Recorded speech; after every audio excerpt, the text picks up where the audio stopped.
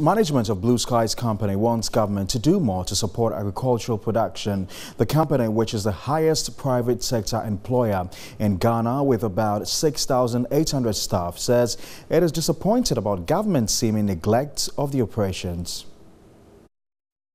Blue Skies was established in 1997 by British entrepreneur Anthony Powell to produce fresh cut fruit and freshly squeezed juices.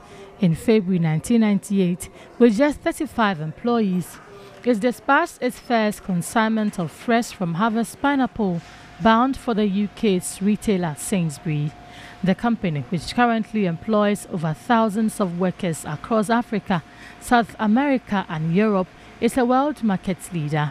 We are business people who have a recognition that in business you have a responsibility to also work with the community, not to give back. One has a responsibility actually to do the best one can. It might be using Alistair's skills, to develop the school farm project, which we have 60 schools every year.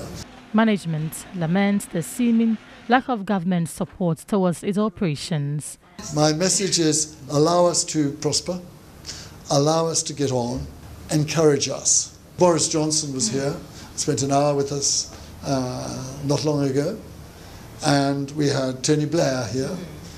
He's quite a well-known figure, ex-Prime Minister of UK. Where are the Ghanaian ministers? We've invited them.